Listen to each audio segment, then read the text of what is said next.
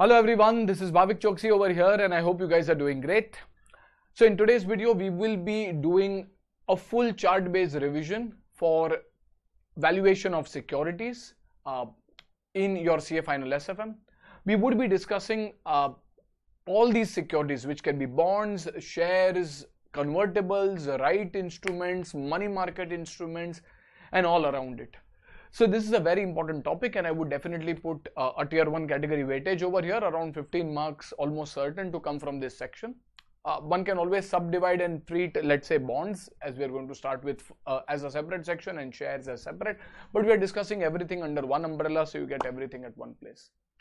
So we'll start with bonds. Now what are bonds, debentures, or other fixed income securities? Now these are instruments which are going to give you a fixed return, maybe in the form of coupon, which is also called as interest, and the return of the principal, which is the redemption value. Now if I were to do valuation, how will I value a fixed income securities? How will I value a bond? Well, the valuation of any asset in the world of finance is done by taking the present value of the future cash flows. So what are the future cash flows that I'm going to get from a bond? Well, I'm going to get interest and I'm going to get the principal value back. So over here, if there's a bond of 5 years and every year it is going to give me, let us say, 9% coupon. So 1000 rupee bond gives me 9% coupon. So that is 90 rupees in year 1, 90 rupees in year 2, 90 rupees in year 3, 90 rupees in year 4.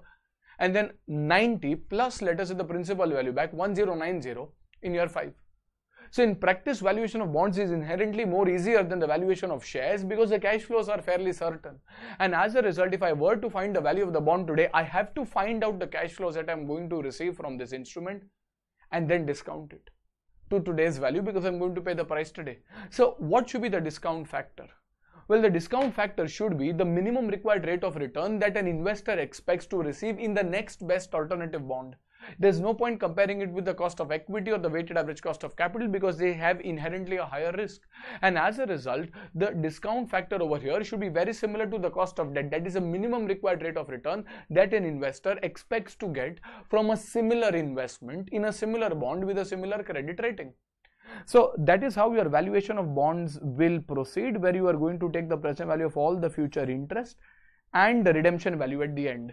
Now it is not necessary that the redemption should happen at the end only. This is what you call as a bullet bond. There can also be a bond which is an amortizing bond where you're going to get the principal value back in each of the years. So we are not going to bother about what is revenue in nature, what is capital in nature, as long as you're going to get the cash flows. Well, you take this into the working. So you will take the interest as well as the redemption values as and when you're going to receive and try to find the value of the bond as a present value. So that is for a regular bond where the present value of future cash flows will be the value of the bond. Now there can be a few variations of this standard category of bond. Most likely there can be something like a semi-annual bond. So unless given otherwise, we always assume that the cash flows are going to be received on an annual basis. Now is it necessary that interest is received each year? No. It is possible that interest can be received every 6 months, can also be received every 3 months in case of quarterly, or every 1 month as well. So if interest is received in every 6 months semi-annually, then how will the valuation happen?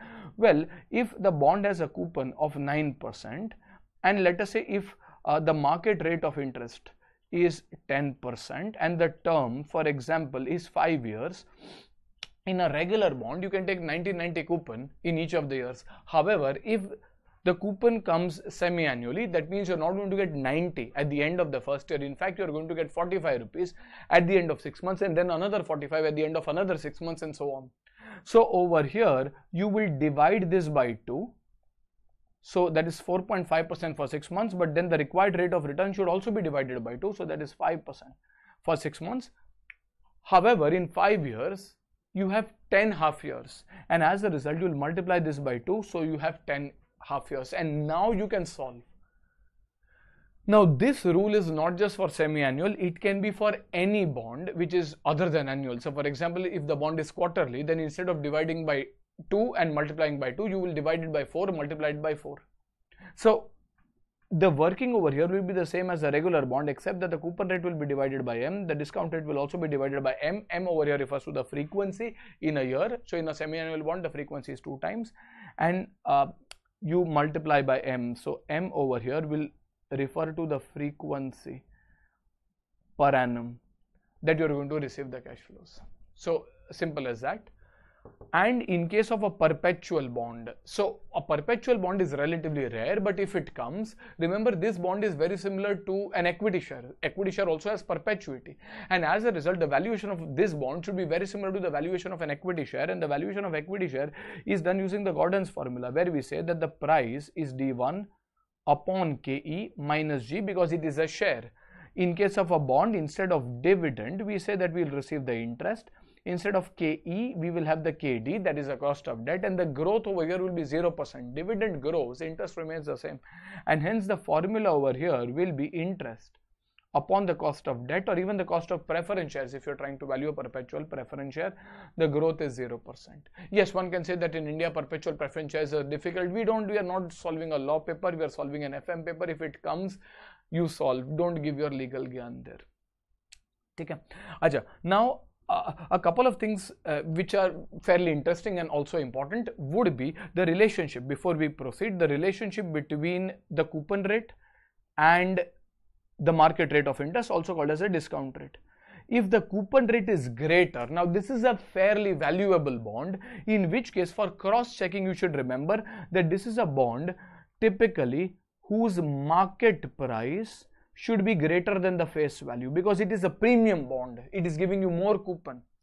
The rate at which you are going to receive the money is greater than the rate which you use for discounting. Similarly, if there is a bond where the coupon rate is less than the discount rate, then this is an inferior bond. The bond we require, let us say 10% return, the bond is giving us only 4%, and hence this bond will typically trade at a premium. The market price will be lower typically than the face value. These two are good to know concepts. If you are aware, you can use that for cross checking. But the third one is an absolute important one. You have to remember this, where coupon rate equals a discount rate. So in cases where coupon rate equals, for example, the discount rate, the market price is set to equal the face value. And sir, why would that be? Well, because if you require 10% and the bond also gives you 10%, so you're compounding something by 10%, that is a coupon, and you're discounting it back also by 10%. So if it's a 100 rupee instrument, you should be paying 100 rupees for that, and hence the market price is equal to face value. Sir, why is this the most important category?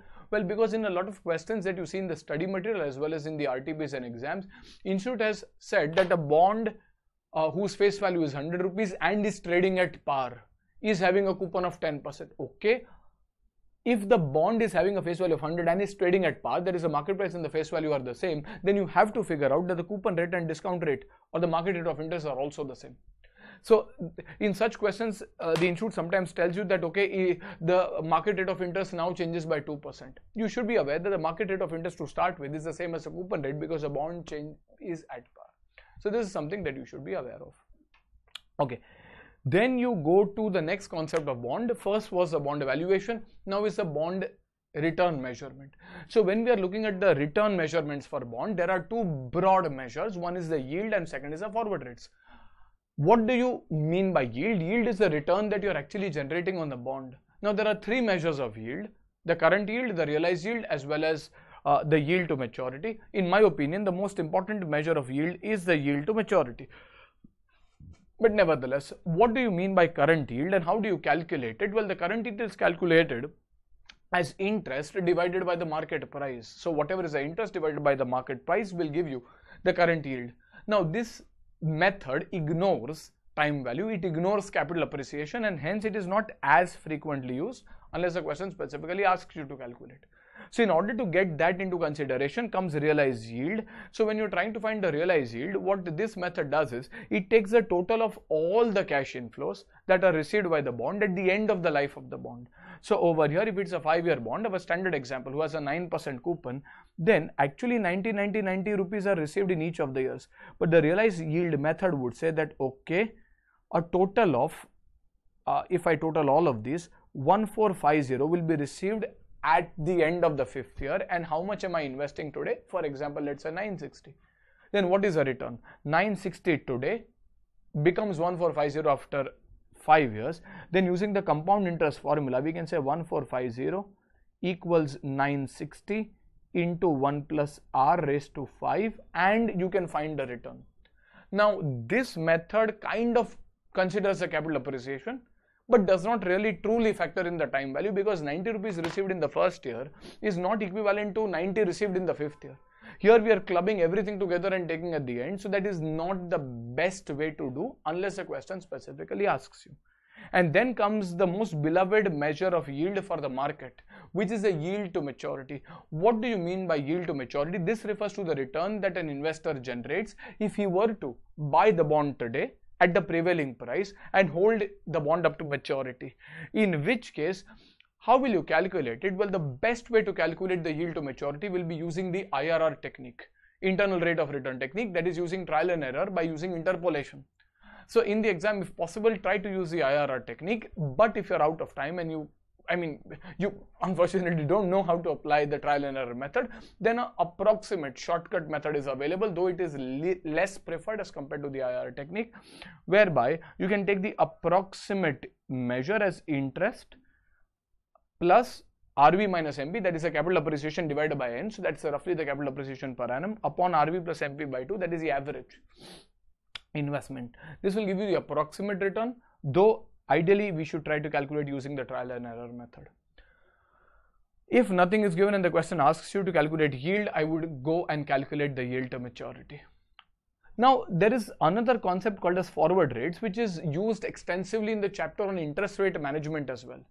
What do you mean by forward rates? Forward rates refer to the rates prevailing in a future year. It's not the average rate, it is a rate prevailing in a future year. For example, if a 2-year bond or a 2-year fixed deposit gives you 12% per annum, whereas a 1-year fixed deposit gives you 10% per annum, and someone asks you that what is the rate of interest in the second year, this is what the forward rate means. So for example, we would say that, well, if I start with 1 rupee now, at the end of 2 years, I should be at the same position. I either take a 2-year fixed deposit, in which case 1 divided by 0.12 raised to 2, or I invest in a 1-year fixed deposit and then roll over for another year at the second year's prevailing rate. The 1-year fixed deposit will come at 10%, second year's rate we don't know, but the bank today is quoting me 12% for both the years. And as a result, what one can say is both of these have to be equal, otherwise there will be arbitrage possibilities. And therefore, if we solve, this will give you, let's say 1.2544, if I remember this correctly, equals 1.1 into 1 plus R2, and if I were to solve this, then R2 will come to approximately 14.04 or something. Please forgive me if there is some error in this calculation. It's approximately 14% as far as I remember. I'm not sitting with the calculator right now, so that time can be better managed, but nevertheless. So this 14.04% would refer to the return of the second year. Okay, the average return over 2 years is 12%, but the return in the first year is 10, the return in the second year is 14. This really helps us in our interest rate management when we have to look at forward rates, etc. So over here, these are the actual rates expected to prevail in an individual year in the future. So in bond return, I would treat yield to maturity to be the most important in this section. Achha, now you have understood probably bond valuation, then bond return. You need to do some practice, right? This is just a quick revision of these concepts. Now you go to bond risk. How do you figure out which of the bonds are more risky? For example, when we look at equity shares, if you remember in portfolio, there is something called as beta, and beta measures the sensitivity, volatility of a share's movement vis-a-vis the overall market movement. So higher the beta, higher is the risk of a share, lower the beta, lower is the risk of a share. But in case of bonds, which is that measure? Well, which are the 3 ingredients which define a bond? First is the maturity, how long in years. Second is the coupon rate. And third is the discount rate, the yield or the discount rate or the market rate of interest. These are the 3 factors which define a bond. Typically, if I were to ask you between a 5-year bond and a 20-year bond, which is more risky? We would say, sir, a 20-year bond, because it has a larger period of uncertainty. Similarly, if I were to ask you a bond which gives you a 0 coupon versus a bond which gives you a 10% coupon, which of the 2 is more risky? One would say, well, again, a 0 coupon bond, because it does not give me any coupon. So I have to wait till the end. I can't recover any part of my investment before that, as opposed to a coupon bond where at least I can recover a part of my investment before the end, and so on. So we can't just look at only the maturity, only the coupon, or only the discount rate. We have to look at a number which takes all the three into consideration, and hence comes a concept of duration. There are two types of durations. First being the Machiavelli's duration, which is the most important. It is a gold standard for bonds in practice. If you are going to go into a fixed income manager's office for an interview, you are almost certainly going to be asked about Machiavelli's duration. It is as important and as extensively used in practice. So over here, when we are looking at a Machiavelli's duration, what do we mean by Machiavelli's duration? Well, Machiavelli's duration is calculated loosely speaking as a time-based weighted average. It says that, okay, if it's a 5-year bond, our standard 5-year bond, which is 1, 2, 3, 4, 5, coupon of 90, 90, 90, 90 and 1090, and let us say a discount factor is 10%. So this is 0.9091, 0.8264, 0.7513, 0.6830, 0.6209 and so on. So I can find the present value of all of these and find the value of the bond. However, what I want to do is I want to find the duration. So this method tells you mathematically to find the time-based weighted average. So over here, this is T into PV of cash flows, that is 1 into 90 into 0.909. एक number आएगा, वैसे 5 अलग number आएंगे, and you will total them up. I'm not doing into the calculations now, I'm just broadly explaining. So this will give you T into the PV of cash flow. So this is the cash flow. And this is the discount rate. So that will give you the numerator of the Machiavelli's duration. T is the number of years, PVCI is nothing but the cash flow into the discount factor. Okay, but it is a time-based weighted average, and if I look at the weighted average, the formula is always summation weight into x upon summation of all weights. So over here it is a duration, so time is the base and the weights are the present value of cash flows. So you will divide this by the present value of all cash flows in order to find what you call as Machiavelli's duration. If you have practiced duration, and I again repeat, this is not a lecture where I teach you how to calculate duration, I'm just revising on how duration can be calculated, but a lot of students face a challenge in understanding and interpreting what the duration actually stands for. Duration in the most reasonable and layman's terms would mean something which is very, very similar to average due date. If you remember in your CA foundation or in your intermediate, I'm not sure, you must have studied a concept of average due date if I'm not wrong. And what is average due date? Average due date is if you have money which is going to be received from a particular customer, or you have to pay to a particular supplier on various dates, various different amounts of money. If instead of paying all of these amounts at different dates, if a single amount is to be paid at a single date, which date would that be? Well, that was the average due date. Machiavelli's duration is doing exactly the same thing. So if it's a 5-year bond, and if I do this working, and let's say the duration comes to around 3.63 or 4 point something, let us say, if it comes to 4.1, it means that rather than making a payment of 90, 90, 90, 90, 90 and 1090, if I have to make a single payment on a single date, which date would that be? Well, that date would be 4.1 years away. And if you are aware of the concept of average due date, read with the payback period, if you have studied that in capital budgeting, what does payback period teach you? It tells you that payback period, the shorter the better. The earlier you recover the money back, the better it is. And as a result, over here, the shorter the duration, the lesser is the risk. Duration takes all the three core factors of the bond into consideration. It takes the time, it takes the coupons and the cash flows, and it also takes the discount factors. Considering all the three, it finds a metric where the faster you recover money, the shorter the payback period, the lesser is the risk. And lesser is the risk, lesser will be the volatility. And hence, the Machiavelli's duration is a gold standard for measuring the risk in case of a bond. However, if we want to figure out that how does a bond respond to a particular change in a bond, typically, which is that item which changes? Sir, does the maturity largely change? No. If it's a 10-year bond, it is a 10-year bond. Coupon, in almost all cases, I mean, floating rate bonds kept aside, in almost all other cases, that is the fixed rate bonds that come in your exam, the coupon is also the same. However, can the market rate of interest change? Of course. The market rate of interest can change if the RBI changes, the Federal Reserve changes. If these bodies change the rate of interest, the market rate of interest can undergo a change. And if the market rate of interest undergoes a change, your bonds price should also undergo a change. Like in equities, if the Sensex Nifty changes, your share price will also ideally change. In a similar way, here the market rate of interest, if that undergoes a change, your bonds price should also change. The question is by how much will it change, and that is what duration helps us calculating.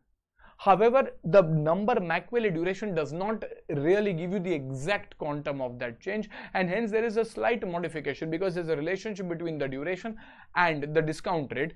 We kind of adjust the formula a little, which is called as modified duration, also called as volatility. So over here, modified duration, or also called as volatility over here, refers to the quantum of the expected change in a bond's price in response to a 1% change in the market interest rate. You have to remember that the bond's price and the market interest rate are always inversely related. That is, if the market interest rate increases, the bond price will fall. If the market interest rate reduces, the bond price will rise. You can try verifying that. It is always going to happen. So if there's an increase in the interest rate, which is what people are discussing today in today's economic terms, inflation is rising, so market interest rate will also change. Bond prices are expected to go down. And if market interest rate falls, the bond prices are expected to rise. But the question is by how much will they rise? Like in case of equity shares, if the beta is 2 times, they're expected to rise 2 times that of the market. And if the beta is 0.5, then they're expected to rise half as compared to that of the market. So here, how much will they change? Well, that is measured by modified duration, and modified duration is a Machiavelli's duration upon the existing discount rate or existing YTM. So if 4.1 years is the Machiavelli's duration and 10% is the existing discount rate, then for example 3.6 or something will be the modified duration, which means that if you're expecting the market interest rate to go up by 1%, your bond will go down in price by 3.6%. And if you sit and verify, so for example, if you actually take 11% as a discount factor and you verify it, you'll see that the answer is almost the same, though not exactly the same, but almost the same. So this helps us in measuring the sensitivity of a bond's price in response to changes in the market rate of interest. Now, as we said, that duration helps us in almost accurately predicting the change in price. It does not exactly predict the exact change in price because there is something called as convexity. Now, what do you mean by convexity? Now, what does duration assume? Duration assumes that if your current rate is 10% and it goes up by 1%, then the bond's price will go down by 3.6%, let us say. If it goes up by 2%, then the bond's price will go down by 7.2%. If it goes up by 3%, the bond's price will go down by, let's say, 10.8% and so on. So it assumes a linear change. It says that for every 1% change in interest rate, the bond's price will fall by 3.6%. However, if you have some understanding about bonds and if you have done sums where you have tried to find durations at different discount rates. So for a bond, if the duration is 3.6 or 4.1, whatever it is, at the 10% discount rate, if you take 13% discount rate for this same bond and try to find the duration, it will not be exactly 4.1 or 3.6. It will change. So to believe that for every 1% change, the bond price will change by 3.6% is not always correct, because as the interest rate changes, the duration also undergoes a change, and that change in duration is what is called as convexity. Convexity, to be honest, demands a separate lecture because of the complex nature, but if I were to simplify that for your basic understanding, the change in the duration, because interest rates change, duration will also change, and hence if you presume that for every 1% change, the bond price is going to change exactly by 3.6, is not going to happen. In fact, if I kind of plot this, duration manta hai that if the market interest rate changes, if the market interest rate, let us say, falls, the bond price will increase. If the market interest rate increases, the bond price will fall. we predict a linear change, a straight line. However, the change will not be linear. It will be in the form of a curve, and the curve will be convex in origin. And hence, there is something called as convexity. So this is, I mean, loosely explaining, though I can understand that convexity demands a separate lecture altogether. But this is what is convexity. It is the rate at which the duration changes, the rate at which the duration would change due to changes in the YTM. Okay, now how do you calculate convexity? Convexity is calculated as, over here, V plus V minus 2V0 upon 2V0 into delta or change in YTM squared. अभी ये समझना थोड़ा मुश्किल है. What I'm trying to say is, ideally, if you were at 100 rupees today, if your value today V0 was 100, and if the changes were exact, if the lower value, for example, if there's a 1% change, then the lower value is, let's say, minus 3.6, so this is 96.4, and the higher value is exactly 3.6, which is 103.6. then if I take the numerator, 103.6 plus 96.4 minus 2 into 100, आपको numerator में necessarily 0 ही आएगा. If the changes are exactly 3.6%, your numerator will always give you a 0. However, if you sit and calculate, no, at 11%, at 10%, यहाँ पे थोड़ा difference आएगा. For example, this might be, for example, loosely speaking, this is 104, whereas, for example, this might be 97, and hence, in such a case, this will be 104 plus 97 minus 2 into 100, and hence that difference that is arising in the numerator is due to the convexity. So V minus is the lower value, V plus is a higher value on, let us say, a 1% or a 2% change in interest rate. And in the denominator, you take YTM squared, largely because, well, this is, when you look at duration, you take YTM only. Here you take YTM squared because duration is, I mean, if you look at derivatives, it is the first derivative of change in interest rate. If interest rate changes, price changes. Bang. So that is interest rate ka change, impact on price. Now, as the interest rate changes, duration also undergoes a change, and hence the change in the duration is measured by convexity. तो इसके लिए उसको square करते हैं. ये logic है. Though ये समझना थोड़ा मुश्किल है, and it has just come once in your exam, so convexity is not as important. Though in this section, I would rate duration as well as Maxwell's duration to be very important. So bond valuation being important, yield to maturity being important, and duration being important till now. Now, if you understand the concepts till now, then you can be building bond strategies, and this is the litmus test of your understanding of bonds. So if you are able to develop a bond strategy, you have understood bonds. Otherwise, you have not understood bonds. You have got the marks, but you will not understand bonds. What do you mean by bond strategies? Well, bond strategies in response to changes in yield. So if, as a bond manager, if you have a portfolio of bonds, let's say there is a Government of India bond of 2006, a Government of India bond of 2010, a Government of India bond of, जैसा some आपके study material में है, and hence I'm discussing this. I mean, I can take another example as well. So this is 32. There are various bonds, and they have various different durations. So this is a 5 duration, this is, let's say, a 7 duration, this is a 13 duration, and this is, let us say, 20 duration, for example. Now, if as a bond manager, my perception is that market में भी inflation बहुत बढ़ रहा है, and if the inflation is increasing, the bond, or let us say, hypothetically, let's go the other way around, it's easier to understand. If inflation is falling, I believe that, okay, if at a lower inflation, RBI will reduce the interest rates. If interest rates reduce, bond price increases. So my expectation is interest rate, delta is a change in interest rate. Interest rates are going to fall, in which case bond prices are going to rise. Here I've taken only 4 securities. In practice, there are more than 400 securities which may be there on your screen. Which is the bond that you should buy if your expectation is that the interest rates will reduce? They have not yet reduced, but this is your expectation that they will reduce. If they will reduce, well, you should say that the bond prices will rise.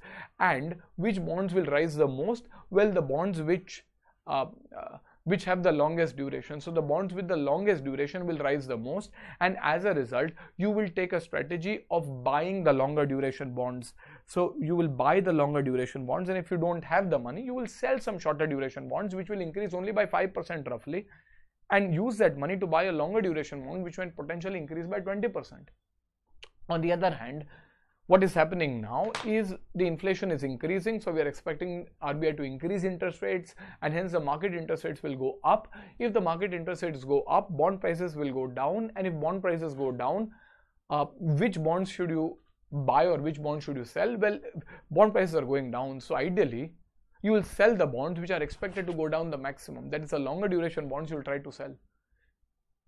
And if you're a bond investor, if you have to invest in bonds, you sell the longer duration bonds, cut out your losses, and probably put your money in the shorter duration bonds. So you'll buy the shorter duration bonds in case interest rates are expected to rise. Take some time, pause the video, and try to ponder upon this, because bond strategies is the litmus test of your understanding. If you have understood duration, understood the relationship between interest and price, you should be able to build a bond strategy. Acha, there are a few questions that are also there on bond refinancing, and they also come in the exam. What do you mean by bond refinancing? It means that there is an existing bond which you have already issued, but that was issued a few years back at a higher interest rate, for example at 14%. Now you see that the market interest rates have fallen. They have fallen to around 8 or 9%, and hence you are now thinking that should I repay the existing bond, but you don't have the money. So what you can actually do is you can raise money through a new bond at the lower rate, that is 8 or 9%, and repay the older bond. Well, that appears to be a clear win-win strategy. However, you need to think about the cost that will go behind this transaction. For example, there may be a premium on early repayment of the older bond, which has to be considered. There may be flotation costs which are linked to the new bond, which also have to be considered, and there is also a tax aspect. So it is possible that you get tax savings on interest. The older bond had a higher interest, but then it also has a higher tax savings. The lower bond has a lower interest, but it also has a lower tax savings. Flotation cost will also result in certain tax savings. So all of these factors have to be considered, and considering all of them, we need to decide whether it is advisable to refinance the bond or not. It's like a capital budgeting evaluation. In almost all cases, discount rate is given, but if it is not given, then you can calculate it as the market rate of interest into 1 minus t, like the cost of debt can be taken as the discount rate for this evaluation, but ideally it should be given. So we'll compare for the old and the new bond after considering the tax impact, the interest, which will be lower for the new bond, call premium, that is the early repayment premium that needs to be paid, and flotation cost, etc., along with their corresponding tax savings. And the last concept is on immunization. Now, immunization, as it means, is very helpful for managers which have asset and liability management. So, for example, a bank or a provident fund or a pension fund which has to pay liabilities. So it has liabilities which need to be paid, which are also exposed to interest rate, and in order to meet those liabilities, I might have made some investments in, let us say, bond portfolios which are also exposed to interest rate changes. So over here I am a fund manager who has liabilities which are also affected by interest rate changes, and bond assets which are also affected by interest rate changes. So how do I protect myself from this interest rate movement? Well, immunization is a strategy which says that if the duration of the assets is equal to the duration of the liabilities, that is when the bond portfolio is considered to be immunized. That is, it is considered to be immune from interest rate changes. Sir, how will we know that immunization has to be done? Question would have given you the duration of liabilities. It says that, for example, there's a fund manager who has a liability due after 6 years and wants to hold an immunized portfolio. If the manager wants to hold an immunized portfolio and if the duration of the liability is 6, he has to construct a portfolio with the assets duration also being 6. If there are multiple bonds, then we have to calculate the portfolio duration, which is calculated as the weighted average duration with the amounts invested in each bonds being taken as weights. So duration of portfolio investment of assets should equal the duration of liabilities for the bond to be immunized, and if it is immunized, the interest rate risk on this bond is considered to be minimum. So that takes care of bonds, and then we go to equities. So next we go to the valuation of equity shares. So this is the second part of this chapter, where we try to find the value that one should pay for an equity share. Now, ideally, the value of a share, like the value of a bond, should be based on the present value of the future cash flows. Now, we have done this for bonds, so ideally that same logic should even apply for shares. So, when we look at bonds, the value of a bond is the present value of its future interest and principal payments. In equity, you don't have a principal payment, but in equity, you do have dividends. But the problem in equity vis-a-vis the bond is the equity shares give you cash flows up to perpetuity, because unless given otherwise, a company is assumed to have a perpetual existence, and as a result, these dividends can theoretically continue up to perpetuity. Now, you can do a valuation for 5, 10, 15, 30, 40, 50, 100 years, but up to perpetuity will be a slightly challenging process, and as a result, we take the help of mathematical models of geometric progression and summation of perpetual GPs, etc. We are not doing the derivations, etc. But that is what Myron Gordon has done in his Gordon's formula. So Gordon says that the value of a share is the present value of all the future dividends, and these are dividends which continue up to perpetuity. So the present value of D1, D2, D3, so on up to perpetuity. Gordon just makes one golden assumption. Gordon says that the growth rate has to remain constant, and if the growth rate is to remain constant, then this entire formula kind of simplifies into D1 by KE minus G, where D1 is the dividend of the coming year, KE is the cost of equity, and G is the growth rate. Now, how do you calculate the growth rate? Growth rate is calculated as R into B, where R is like the return on retained earnings or investments. We can say that this is similar to the ROE, return on equity, whereas B is the retention ratio. So the way in which you can grow is you can kind of try to improve your efficiency and have a higher ROE, or you can retain more so that more capital is available for growth. So this is how you calculate growth. For KE, there are various methods that you must have studied in your inter-CA. First is the method as per CAPM, RF plus RM minus RF into beta. If not, then typically we use the Gordon's formula, but here we are doing the Gordon's formula, so it is not as relevant. And third, you look at the earnings yield. So over here in earnings yield method, you calculate earnings upon price. So this is a method where we do E upon price to find the cost of capital. Sometimes you can even take this as inverse of the PE ratio. So if you have 1 upon P by E, so that is the inverse of the PE ratio can also be taken. And then there is the dividend yield where you take dividend by price. So these are the 4 methods in which KE can be calculated. So in the single stage, what do you mean by single stage? A single stage growth means that the G from year 1 all the way up to perpetuity, the growth rate in percentage remains the same, in which case P0 equals D1 by KE minus G. The multi-stage formula is a much more common formula that is applied for share valuation, because it is slightly unreasonable to believe that the dividend grows equally for each of the years. Having said that, it is fairly difficult to find different values up to perpetuity. So in the foreseeable future, let us say 3 to 5 years, we will try to predict the dividend, and let us say the dividend which is predicted in year 1, 2, 3 and 4, for example, is 10, then 12.5, then 15, then let us say or let's say 14, and then let's say 18. So these are growing at different rates. But then after year 4, that is from year 5 up to perpetuity, the growth rate is constant. Then what do? Well, you can't apply the Gordon's formula. So what you can do is you can take a blended method where you will try to find the present value of the future cash flows and the discounting factor over here. For example, the cost of capital, let us say, is 10%. So we will say that the value of a share is the present value of all future dividends, that is year 1, year 2, year 3, year 4, which we have taken, and from year 5 up to perpetuity, you will have, let's say 18, let's say 5% is a growth rate into 1.05 upon 0.10 KE minus 0.05.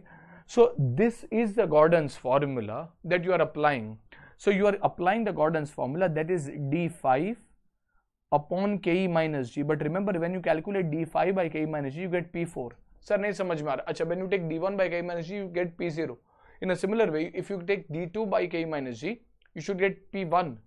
In a similar way, if you are starting with D5 by K minus G, you will get P4, and that will be the value at year 4. So over here, this is, let's say 18 into 1.05 upon 0.05 will come to 378 or so, and this is the present value. So this 378 basically is the present value of D5 up to D perpetuity. Okay, but this is also the value at the end of year 4, and hence you will have to discount them. So the value of all of these cash flows, year 1, year 2, year 3, year 4 dividends, and then theoretically it is as if you were to sell the share at the end of year 4, what will you get? Well, at the end of year 4, you should be getting, let us say, 18 into 1.05 upon 0.05. So this should be the value at the end of year 4, and that will be the giving you the value of the share. So you will divide this into two parts. In the first part, you will find the present value of all dividends during the periods of different growth rates, and then in the second part, once the growth rate stabilizes, you will use the Gordon's formula. Okay, so you should practice a lot of sums which is on the Gordon's formula. It is definitely important, especially I would say the multi-stage growth is important from an exam standpoint. And then comes the important concept of free cash flows, very important. Acha, when we look at free cash flows, why do we need free cash flows? Well, the birth of this concept is in the drawback of the Gordon's formula. So when we look at the Gordon's formula assumes that dividends will be the cash flows. However, dividends are discretionary. Free cash flow model says that you should judge a company based on its ability to generate free cash flows and not merely by the dividend it pays. It may be the case that there is a company like Microsoft, we have discussed this probably, that had never paid dividend for 20, 25, 30 years after its incorporation, maybe because it wanted to invest money back into more R&D, and then it made a bumper dividend in the early 2000s. Does that mean Microsoft is a bad company? No. Dividend is discretionary. You should not judge Microsoft based on its ability or based on the dividend that it pays. You should judge it by the ability to pay dividend. Now, whether it pays dividend or not is irrelevant, but does it have enough dry powder or enough ammunition with it to pay dividend, all else remaining unaffected?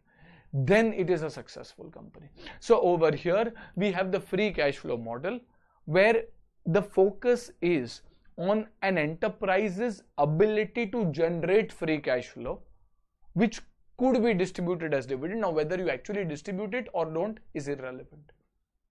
Okay, so when we look at the free cash flow model, you also have to remember two other concepts. One is the firm concept, and one is the firm or enterprise concept, and second is the equity concept. Now, what do you mean by firm or an enterprise? It means the entire business. That is, if I were to buy a house of 100 or of 1 crore, let us say, and I take 80 lakhs of loan and 20 lakhs of my own money, then I would say that the assets or the business that I have is worth 1 crore. However, my own money, that is equity, is 20 lakhs. However, the business or the entire assets are worth 1 crore. So firm or the enterprise is like all the assets, irrespective of whether they are financed by debt or equity or preference, whereas equity refers to the value of only the equity component.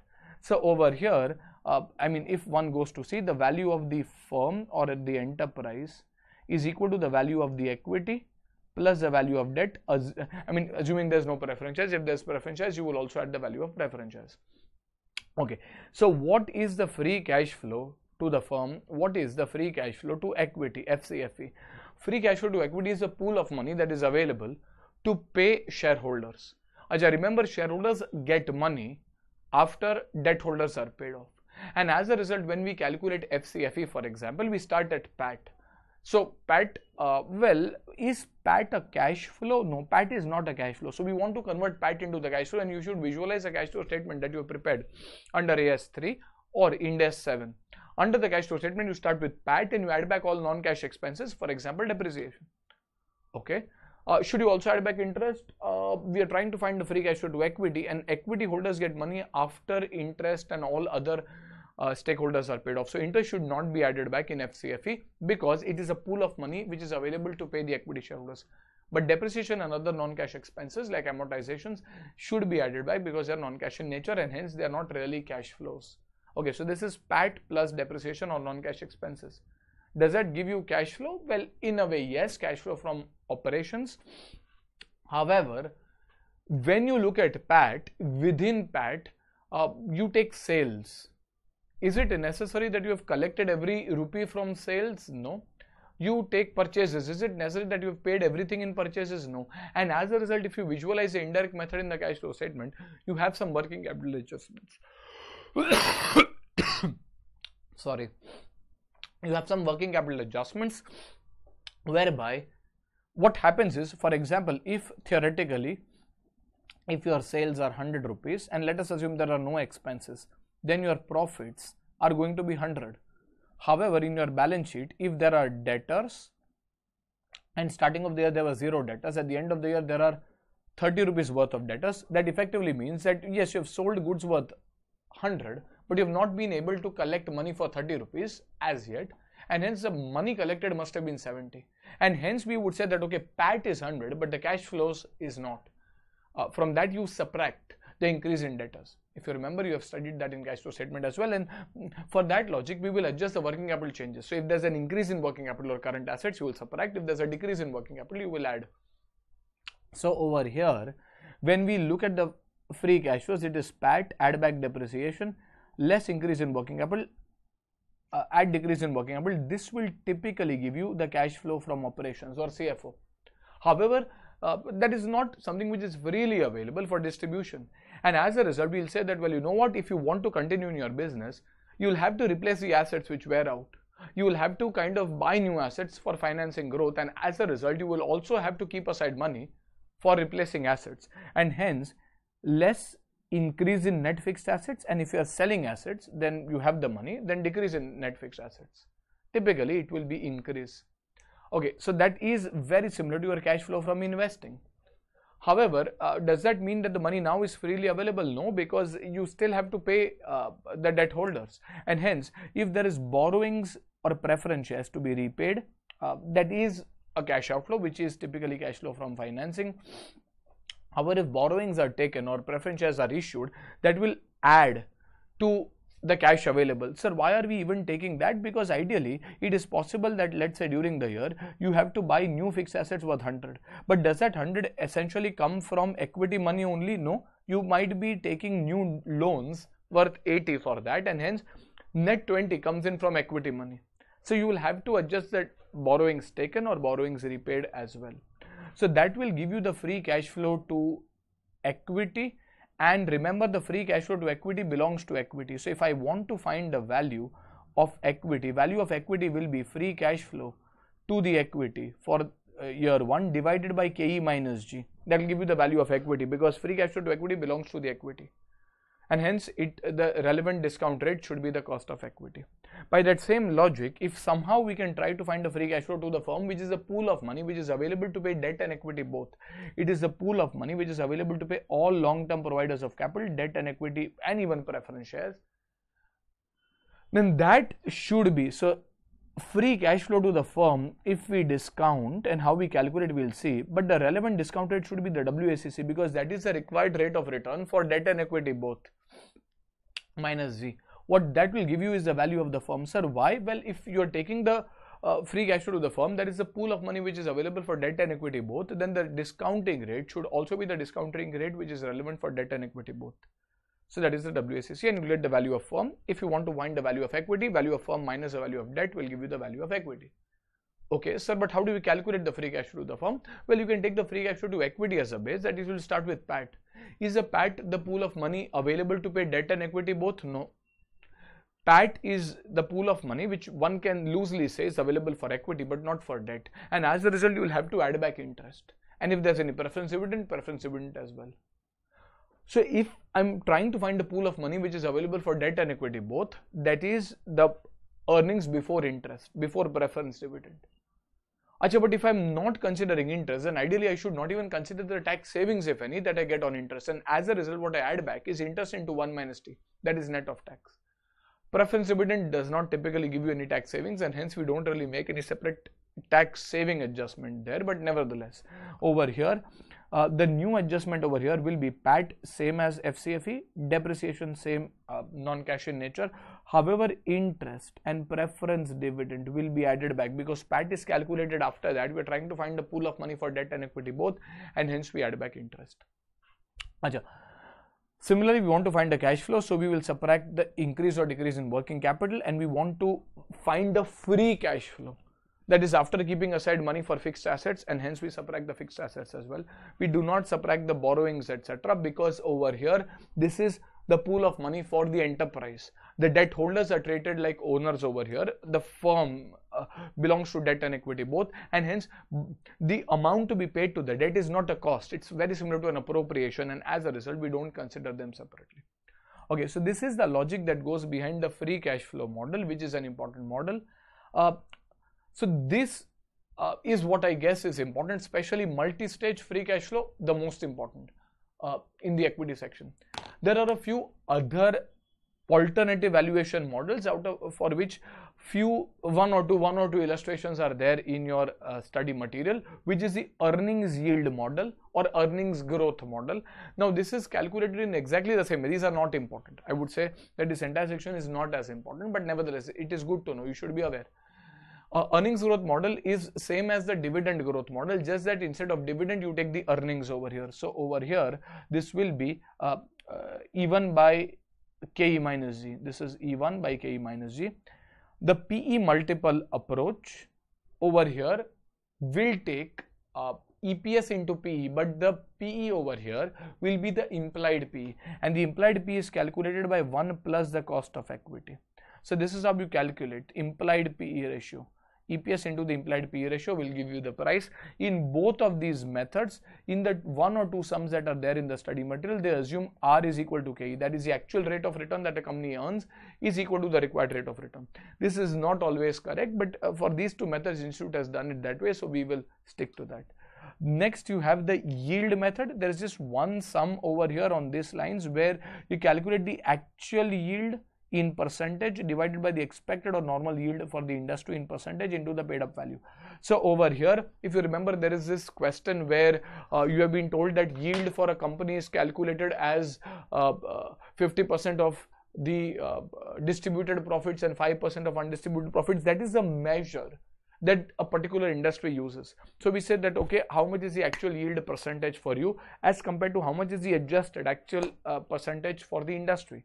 So for example, if you are earning 15% whereas the industry is earning 10%, then you are at a premium vis-a-vis the industry, and hence if your paid up value is rupees 10, ideally you should be trading at a premium. So probably over here it will be 15% by 10% into, let us say, rupees 10 will give you the price. Walter's model, you must have studied this in your inter CA in dividend, not as important, but nevertheless in case it comes up. It's more of a model which guides you on the dividend policy than the share valuation, but just in case it lands up. So this is P0 equals D upon R by KE into E minus D upon KE. So you are taking the dividend plus R by KE into the retained earnings into the entire term upon the KE.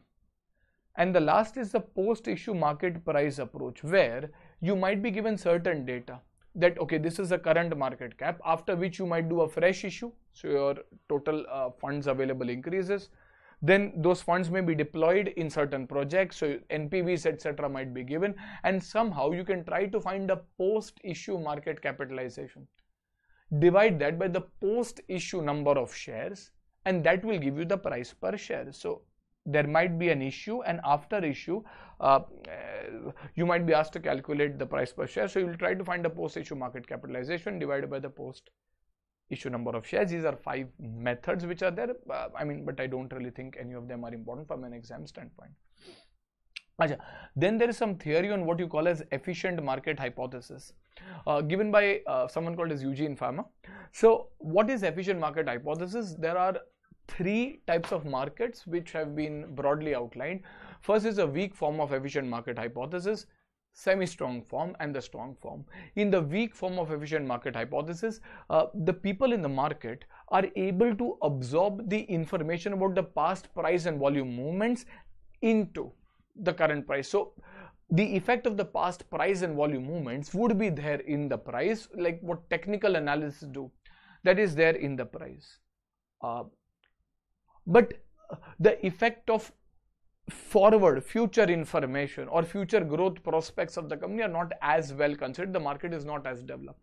When you look at the semi-strong form, apart from the past price and volume data, like technical analysts jo dekhte hai, you also consider the publicly available information. So for example, if a company announces that it has got an order for, let us say, manufacturing 10,000 electrical vehicles, the moment it does the press release, the price increases, decreases as the case may be. So people are able to digest the publicly available information and quantify its impact on the stock price. It's a slightly more efficient or a developed market. And the last case is the strong form. So this largely occurs in theory only, where people are so advanced and developed that they are able to factor in the information which is on past price and volume, the impact of the publicly disclosed information, as well as information which has not yet been disclosed. That does not mean you do insider trading, but it kind of means that your analyst or the investment fraternity is so kind of advanced that they can project that, okay, this is how a company is going to grow, this is how their earnings are going to improve, and that actually translates. So it is like perfect competition, jo theory mein exist karta hai. There's no one in the strong form as of now. Achha. In the weak form, there are two complex statistical questions. Again, we are not really discussing that statistical calculation here, but this is something that I would recommend that you go through, like the runs test, where you have the number of runs. If you're aware, you try to find the number of positive sign changes, number of negative sign changes, the sign differences. Based on that, find the mu and standard deviation and try to find a range. So that is a runs test. Unfortunately, the way it is, if you understand the rationale behind it, excellent. If not, just there's one particular sum, wo sum aap dekh lo, wo method aap yaad rakho and proceed. Then there is autocorrelation, which has come once in the exam. I don't think runs test has separately come, but autocorrelation has come in, I think, Jan 21, question 1A. Autocorrelation, with all due respect, is not something which is new. Autocorrelation is nothing but correlation of a particular share with its own self. So if you know portfolio management and you know how to calculate correlation, you know by default how to calculate autocorrelation. So nahi samajh mein aa raha. In your chapter on portfolio management, do you know how to calculate the correlation between share X and share Y? Yes, sir. If there are 5 observations, we know how to calculate correlation. That is, we take the covariance divided by the variance of X upon the variance of Y, upon the standard deviation of X into the standard deviation of Y. So over here, rather than 2 securities, you have just one security. Let us say there's a 20-day time period, and in the 20-day time period, we assume that the first 10 days of price movement is security X and the next 10 days of price movement is security Y. In which case, you segregate that data and try to find the correlation between the first set of data that is similar to security X, first 10 days, and the next set of data that is similar to security Y for the next 10 days, and try to find the correlation. If the correlation is very low, close to 0, 0.1, etc., we say that that means the first 10 days and the next 10 days are not correlated. So over here, one can say that you can't study the past 10 days and try to figure out what is going to happen in the next 10 days. No, weak form efficient market does not really work, because you can't really figure out कि पहले 10 दिन में जो हुआ उसके basis पे you cannot figure out what is going to happen in the next 10 days. However, if the correlation is very high, more than 0.4, 0.5, 0.6, 0.7, positive or negative, you can then, based on the 10 days data, try to figure out what is going to happen in the next 10 days, because the first 10 days and the next 10 days are correlated. So in such a case, the market exhibits the weak form of efficient market hypothesis. One can say that looking at the past data, we can kind of figure out what is going to happen in the future. So that is efficient market hypothesis. Then there is a lot of theory on technical analysis. I'm not discussing the theory. There are various methods, a candlestick approach, support and resistance levels, etc. There are a lot of terms, though institute does not really have enough sums except for one concept, which is on exponential moving average, where the institute has a full-fledged question. So these are the 3 statistical questions that I would recommend you study. One is on runs test, one is on autocorrelation from the Jan 21 paper, and one is exponential moving average, which has also come in the past. So ये तीन as it is आप पढ़ लो. Institute आपको question पूछेगा, I'm 100% sure वो ये questions will be in the almost the same format. They will not twist and turn this. They will ask it if they ask in the direct way. So exponential moving average, what is technical analysis? Technical analysis looks at the past prices, volumes, etc., and it tries to figure out the price. It does not look at the growth rates, a dividend, cost of equity. No, it looks at past price and volume data to kind of estimate the future prices. One of the methods to apply technical analysis is exponential moving average. It is one of the methods. Moving average is nothing but an average which moves. So the data series, I mean, if it's a 30-day average, then the moment the 31st day happens, the first day moves out. The 32nd day happens, the second day moves out, something similar to that. So there are a few steps for exponential moving average that you need to remember. First is you have to make an exponent adjustment, which is based on the current day price less the exponential moving average of the previous day into an exponent factor which has to be given to you in the question. So you will take the current day's actual price, compare it with the last day's average, and multiplied by the exponent factor. The current day's exponential moving average will be the moving average of the previous day plus or minus the value that you get in step 1, and that is how you will keep on doing. The starting point can be taken as the simple moving average of the last 30 days or so. Typically, if the exponential moving average moves up, it shows a bullish trend. If it moves down, it shows a bearish trend. Okay, then you have the valuation of rights. Now you are going into special cases, that is rights, buyback, convertibles. When you have rights, there are two concepts based on which a question can come. One is calculation of the theoretical X rights price, or the post rights price. How do you calculate it? Well, typically you will take the post rights investment in the numerator divided by the post rights number of shares. For example, if the current price before the rights is 150, the rights issue price is 100, and the rights ratio is 1:4, then one can say that I need to have 4 shares which I can buy at 150 and then buy 1 share at 100. So my total investment would be, let us say, 700 rupees for getting 4 plus 1, that is 5 shares. And hence my theoretical X rights price, which is the average price, would be 140.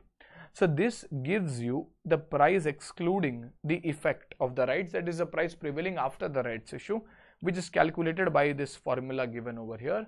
And then is the value of the rights alone. How do you value the rights alone? That is, if I were to renounce the rights, how much would someone pay?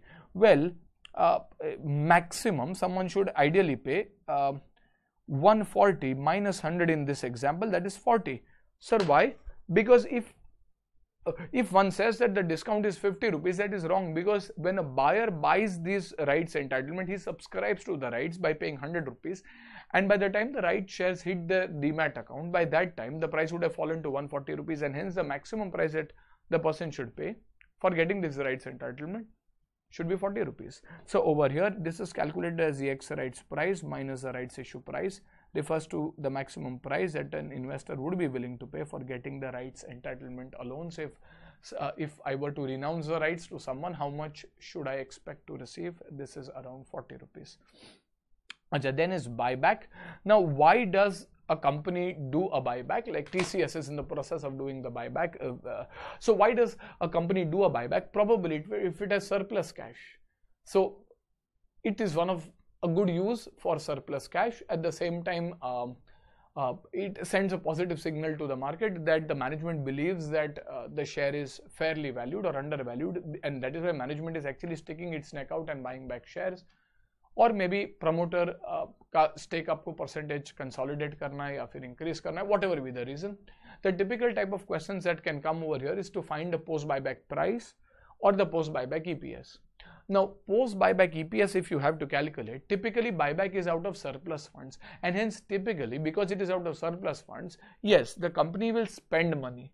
So one can always say that, okay, if your capital reduces, then your earning capacity also reduces. Yes, it does, provided if I'm a coaching institute and I have 10 classrooms, if I have to sell 2 of my classrooms to fund the buyback, yes, my earning capacity will fall. However, if buyback is happening out of my surplus funds, so yes, I have my 10 classrooms and I do have some surplus funds and I'm utilizing those surplus funds to do the buyback, in which case largely my earning capacity will not get impacted, and hence the post buyback PAT, which is usually the same unless otherwise given, divided by the post buyback number of shares, which will be lower. So if there are 10 lakh shares and 2 lakh shares have been bought back, then there are only 8 lakh shares post buyback.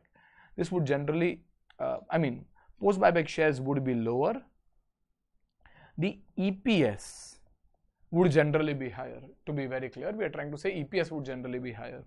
And because EPS is higher, the post buyback market price will typically be higher, which is calculated as a post buyback EPS into the post buyback PE ratio. So the post buyback EPS into the post buyback PE ratio. So the post buyback market price would generally be higher. Okay. Next, this is something which I would rate as important from buyback, rights and convertibles. Convertibles is something which has been an institute favorite. They end up invariably asking 5 or 8 mark questions on convertibles, where they give various terms like conversion value. What is conversion value? Well, in case of a convertible, if I were to convert this into equity share, then what is the value? So for example, one convertible bond converts into 10 shares. Okay, so one bond converts into 10 shares and each share today is worth 15 rupees. Then 150 is my conversion value. That is, if I were to convert this bond today into equity shares, that will give me 150. On the other hand, straight value. What do you mean by straight value? As the name goes, this value is if this bond were to remain as it is, straight, like it is a bond, it does not go left and right, does not become a share, then what is the value? Well, the value of such a bond is the present value of all the future interest and principal payments.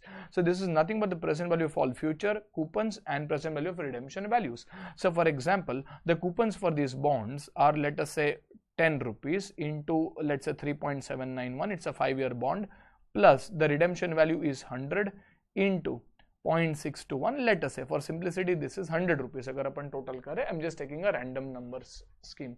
So over here, it makes sense converting, because over here, if I were to convert this bond, I'll get 150 versus, keeping the bond as it is. However, one can say that maybe I will wait for the conversion, or whatever be the reasons, I might not really convert. So sometimes there is a market price of this bond which is, let us say, 165 or 180 rupees. The market price for a convertible bond, sir, why is it 180? Well, we don't know. Probably it is because this bond gives you a choice. It gives you that support, that kalut ke if things go bad, equity shares 150 से 0 भी हो सकता है, but bond तो अभी भी value intact रहेगा, and hence you are kind of paying some premium. So there is some conversion premium which can be calculated as the market price of the convertible bond minus the conversion value, which is, let's say, 150. So over here the conversion premium is 30. You can also calculate this premium in percentage per share or whatever it is, or as a ratio. This is the excess that you are paying over the conversion value, conversion premium. Downside risk. What do you mean by downside risk? It means that if equity shares become worthless, then how much loss will you suffer? Well, if I were to buy the bond, I'll spend 180, and if equity shares becomes worthless, still it is going to remain as a bond, and as a result my downside is 80 rupees. Again, you can calculate it as a percentage as well. So this is the downside risk, or the premium over the straight value. Then there is conversion parity price. What does this mean? It means that I'm buying the share indirectly. So I'm paying 180 rupees, which gives me access to one bond through which I can buy 10 shares, which means 180 by 10, that is 18 rupees is effectively what I'm paying for per share. So this is the market price of the bond, that is 180 upon the conversion ratio, that is 10 shares per bond. So 18 is what I'm effectively paying as compared to the share which is available in the market at 15. Income differential means how much extra income am I getting by holding this as a bond vis-a-vis holding this as a share. So if I were to buy a bond, I will get interest. But if I don't buy a bond and I go and directly buy shares, then I'm going to get dividend. Let us say the dividend per share is 50 paise, for example. In which case one can say that what is the annual interest? This is 100 into 10%, that is equal to 10 rupees is the annual interest per bond. However, if I were to buy equivalent number of shares. Well, one bond has equivalent 10 shares, then 10 into 0.5, that is equal to 5 rupees will be my equivalent dividend. And as a result, if I were to buy the bond and hold the bond, I will get 5 rupees more as compared to buying a share and earning the dividend. This working really helps you in finding the payback. One can say that, well, so this is wrong. I think premium payback period equals conversion premium upon income differential. So when we look at the conversion premium let us say is 30 rupees and the income differential is 5. So we are saying that, okay, on one hand we are paying 30 rupees extra for this bond, but then each year we are going to get 5 rupees extra income. Interest हमको 10 मिलता है as opposed to dividend of 5, and hence it will take 6 years for us to recover the premium without considering time value. So this is the premium payback period. These are the usual terms. The institute can also ask you some other terms, but these are the typical terms that they prefer asking. And the last part, which is a recent addition in your syllabus, which was there in the old course, but from May 21 this has also been added, which is on money market instruments. Money market instruments are nothing but bonds, but which are short term. So typically when government issues long-term bonds, they are called as government securities, but if they are less than 1 year, so it's a 14-day or 28 days or 61 days or 91 days, these are typically called as treasury bills. If government issues, these are treasury bills. Sometimes this has been issued by the companies, like for example Reliance Industries, Tata Motors issues, these are called as commercial papers, again short-term instruments. If banks issue, like HDFC Bank, ICICI to another bank, they can be called as certificates of deposits. And if money is for a very short-term period, I mean you need it for around 6, 7, 8 days only, then there is a call market or notice money market for 1 to around 14 days, very short term. For example, you have to pay advance tax, you don't have money right now, money is going to come by around 20th of March, so you can go to the call money market, call money just barely for 5 days. These are money market instruments, short term, less than 1 year. Money market has been popularized by scam 1992. If you've seen, वहाँ पे money market का बहुत चर्चा हो रहा है, but nevertheless, money market instruments are these instruments. There's also repo or reverse repo. Repo refers to repurchase. So in these instruments, it might happen that you are selling a security and then agreeing to buy back at a particular price after considering the interest. So rather than you entering into a separate loan agreement, giving a particular investment as security, you are telling the buyer, एक काम करो, मुझको थोड़े time के लिए पैसा चाहिए, you take the share, take this bond, and I will buy back the bond at whatever is the price plus the interest agreed. In most of these questions involving money market instruments, the institute asks you to calculate what is called as the annualized yield or bond equivalent yield. This is calculated in simple terms, where these instruments are typically issued at a discount. अभी 1 साल के नीचे का instrument है, उसमें हर एक जन का अपन रिकॉर्ड रखेंगे, we have to give coupons and all of this. They say forget it. We will not give you a coupon, but we will issue the instrument at a discount. So for example, there is an instrument whose issue price is 970, whose face value is for example 1000, and the term is for example 3 months, in which case we would say that what is the return? There is no coupon for these instruments, so 1000 minus 970, that is 30 is the return on an investment of 970 into 100. So this is the return, but this is a return for 3 months. So into 12 by 3 will give you the percentage per annum. So this is 1000, so this is 30 upon 970 into 100 into let's say this is around 12.37%. So what you are doing over here is you're trying to find the bond equivalent yield. The bond yields are typically in a percentage per annum terms, or the annual return in simplified terms. However, this is not the effective return. If I want to find the effective rate of interest, here we are assuming that okay, अगर आप सिर्फ इतना देखो, so this is 30 upon 970, that's around 3.09. So you're saying 3.09 in the first quarter, again 3.09, again 3.09, again 3.09, total करेंगे तो around 12.36 or 37 आता है.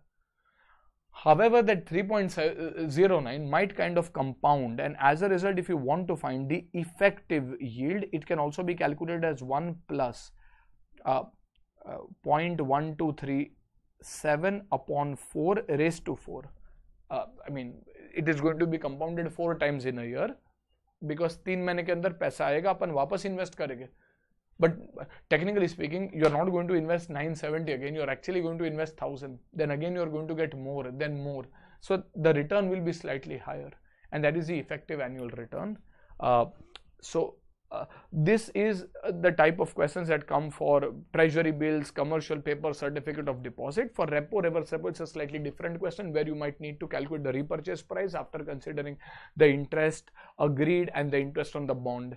But this is the type of questions which will come for money market. Okay, so I guess that should take care of this discussion. I hope this lecture has been helpful. In terms of important topics from this chapter, I would rate in bonds, I would rate the bond valuation, in the return section, the yield to maturity, then the duration. These are important topics within bonds. Within equity shares, you will have multi-stage Gordon's model and multi-stage free cash flow, both of them being important, and then convertibles being slightly important. So this is what I would rate as important. Having said that, it's a very wide and an interesting topic. I hope you have enjoyed this, and wish you all the very best, and we'll see you soon with more such videos. If you like the video or if you have enjoyed the content, please do like the video and subscribe. Also press the bell button if you want notifications. Thank you very much. This is BHAVIK CHOKSHI signing off, and I'll see you soon. Bye bye. Take care.